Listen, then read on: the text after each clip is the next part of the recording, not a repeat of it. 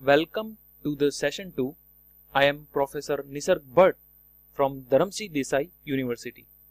In this session, DC analysis of a voltage divider biased common emitter amplifier will be carried out. In the previous session, Professor Smith-Willapil had covered the concept of transistor biasing, in which the concept of base bias and emitter bias is explained, and improvement in emitter bias, that is voltage divider bias, is also introduced. Now in this session, for the voltage divider biased common emitter transistor amplifier circuit, DC analysis will be carried out, under which our major concern will be DC load line and the location of the Q point or quiescent point on that load line. Here is the voltage divider bias circuit. If you want to use it as a CE amplifier, then connect source of the AC voltage which you want to amplify between base and ground, and connect load between collector and ground where your amplified signal will be available. Now it may be possible that your input signal may contain some DC offset, due to which biasing of the transistor may get changed. Another thing is that at the output side, amplified AC voltage will ride on a constant DC voltage, which is undesirable in case of amplification. To solve out this problem, capacitors are inserted, because as we know that the capacitive reactance is inversely proportional to the frequency, so it provides too much high resistance to the DC signal, hence it blocks the DC signal. So CC1 will block the DC from the input signal and CC2 will block the DC from the output signal. Now one more capacitor CB is connected across RE. If CB is not present, then output AC signal will pass through the emitter resistor and fade back to the input, which results in the decrease in the overall output of the circuit. On another hand, if CB is present, then output AC signal will pass through CB, which provides a low resistance part to the AC signal, and it will be directly grounded.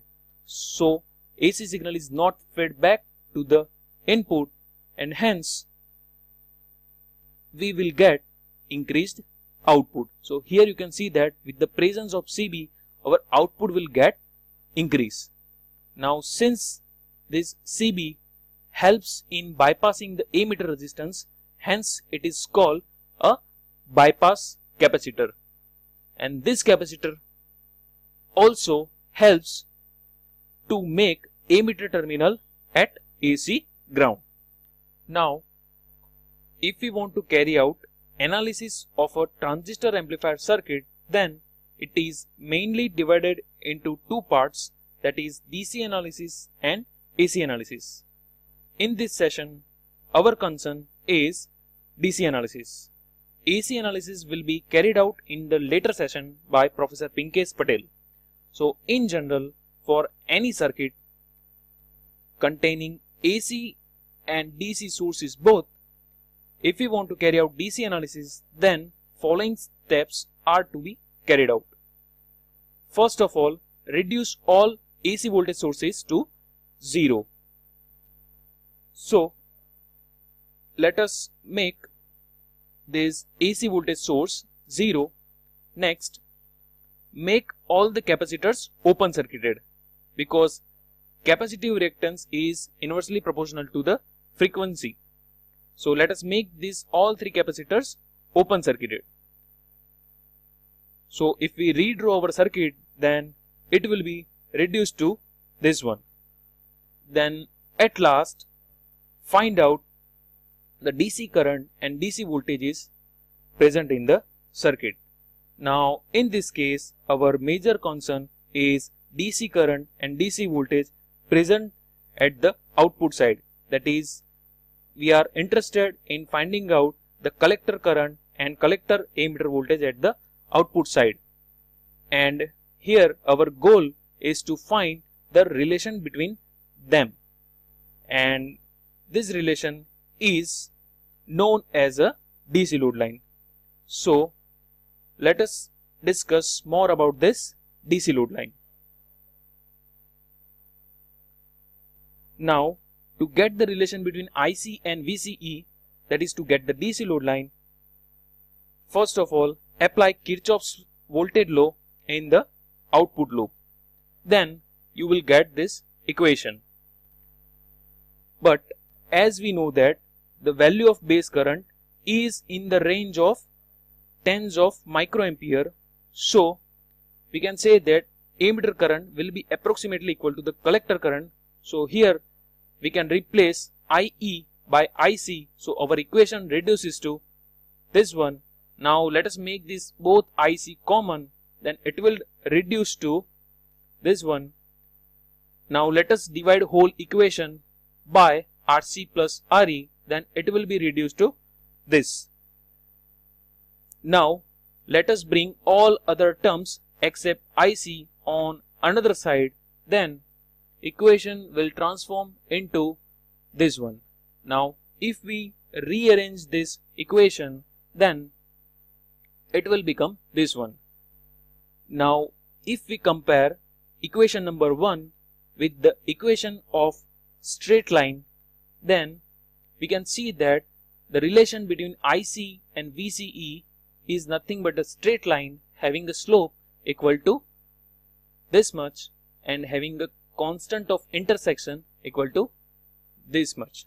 So here is the visual presentation that the relation between IC and VCE is nothing but the straight line having a slope equal to this much. Now since we get this line in DC analysis and the slope of the line depends on the load resistance RC, so this line is called a DC load line. Since we know that only 2 points are sufficient to draw a straight line, so if we want to get a full DC load line, then it is better to find out 2 endpoints first. Once we get these endpoints, then it is easy to get the entire DC load line. So now let us learn how to get this endpoint. By recalling the equation 1, if we want to find out a point on the VCE axis, then put the value of IC equal to 0 into equation 1, then we will get the value of VCE will be equal to VCC. The value of collector current is 0 over here, so this point is referred as a cutoff point and transistor can be considered as a off. On another hand, if we want to find out a point on the IC axis, then put the value of VCE equal to 0 in equation 1. Then the value of IC will be VCC over RC plus RE. Since this point indicates the maximum possible collector current, so it is known as a saturation point and transistor is considered fully on. Now once we get the 2 endpoints, then it is easy to get full load line by joining these 2 points. So here is the full load line. Now this line represents the summary of all possible combinations of the value of VCE and IC, but depending on the value of component used in the circuit, at a time only one combination of VCE and IC is possible, and this particular combination is known as a Q point or quiescent point because it remains still once it is set using proper biasing. So now let us locate the Q point for the circuit provided over here. For this circuit, if we want to carry out DC analysis, then first of all reduce all AC voltage sources to 0 and make all the capacitors open circuited. So let us make this AC voltage source to 0 and open circuit these capacitors. So our circuit will reduce to this one. Now pause the video here and find out the cutoff point and saturation point for this particular circuit. So the cutoff point will be 10 volt and saturation point will be 2.17 milliampere. Now let us locate the Q point on this load line. So first of all, find out the value of VBB, that is nothing but the voltage across R2, using this equation. Now once we get VBB, then subtract VBE from the VBB, where VBE is nothing but base emitter voltage, approximately 0.7 volt. Now once we get VE, we know the value of RE, then using this relation we can easily find the value of IE. And as discussed previously, IC is approximately equal to IE, so that here we can get the value of IC. Now next, find out the value of collector voltage using this relation.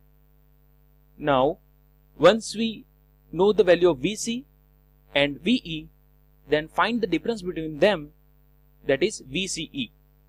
Now here, by following this step, we will have the value of IC and VCE, which are nothing but ICQ and VCEQ. So let us find out the actual value of ICQ and VCEQ for this circuit using actual values of these components. So first of all, put the value of R2 and R1 over here and VCC, you will get VBB equal to 1.8 volt. Now once we get VBB, subtract base emitter voltage from it, we will get VE equal to this much. Now once we get VE, then it is easy to find out emitter current IE, which is nothing but VE by RE, then it will be this much. Now this IE is nothing but the value of IC. So IC will be 1.1 milliampere, which is nothing but our ICQ. Next, find out the value of VC, that is collector voltage, using this relation, then it will be this much. Now once we have the VE, once we have the VC, then find out the difference between them, then it will be VC minus VE will be VCE, and this value of VCE is nothing but the VCEQ. So here we get the ICQ and VCEQ both. So we can say that now we get our Q point. Now to verify your understanding, carry out this quiz. You can submit your answers on email ID provided over here.